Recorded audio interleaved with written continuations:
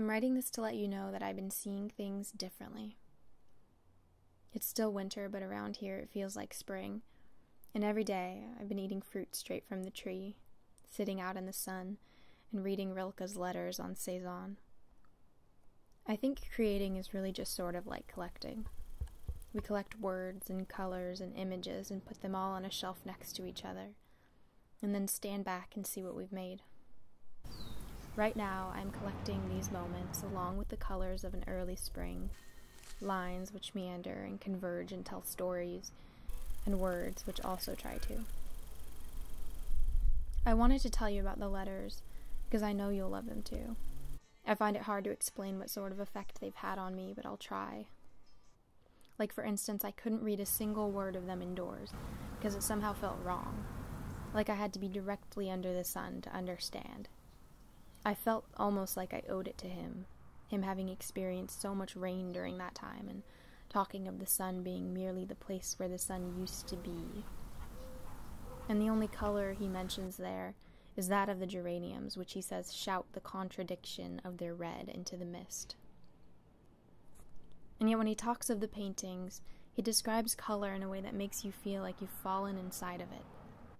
And as he writes, "You should see this, I wonder if he could have known that I almost can." Sometimes I read and it's just reading, but other times I read and everything seems to disappear. This is the sort of reading that does that to you. Sometimes I can't help it. I read out loud just to hear it. I've always loved the sound of words being spoken out loud, and I searched to try to find an audio recording of Rilke talking or reading one of his poems, but no such recording exists. There is, however, a description of how he read, which goes like this. Rilke read in a very characteristic manner, always standing up, in a voice capable of infinite modulations, which sometimes rose to an amazingly sonorous volume, in a strange singing tone that strongly stressed the rhythm. One could have listened to him forever. It was remarkable what long pauses he made.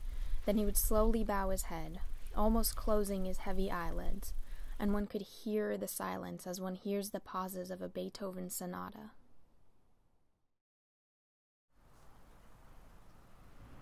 After having spent a number of days like this in the sun reading these letters, I feel almost embarrassed at having ever done anything else, at having treated such moments as something to be saved for special occasions.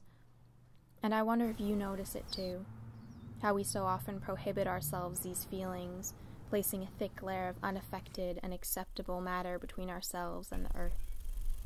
Maybe it's just me, but does it feel to you like there is some unspoken rule that we are supposed to pretend to be separate from this, or at least keep quiet about it? Like it would be silly to find things incredibly beautiful, to be amazed, to love poetry, to read out loud and sing and write and say whatever comes to mind. Like somehow we should all be in agreement that the best version of this, of being here, is being thought normal and relatable and avoiding any judgment that we might be crazy or think quite a lot of ourselves. I'm starting to find it almost painful to live in this manner, which is so different from that of all God's other creatures. Do you know what I mean by this? Here's a passage which states more beautifully what I'm trying to get at. We compute the years and divide them here and there, and stop and begin and hesitate between both. But how of one piece is everything we encounter, how related one thing is to the next, how it gives birth to itself and grows up and is educated in its own nature, and all we basically have to do is be, but simply, earnestly, the way the earth simply is, and gives her consent to the seasons, bright and dark and whole in space, not asking to rest upon anything other than the net of influences and forces in which the stars feel secure.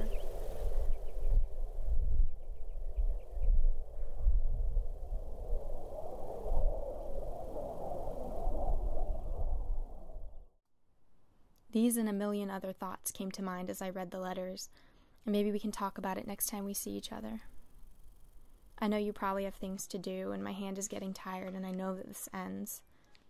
That I fold the pages neatly in half, and then we both get up, I from writing and you from reading, and we go on and we live our lives with maybe some piece of this sticking to us, at least through the rest of winter and spring.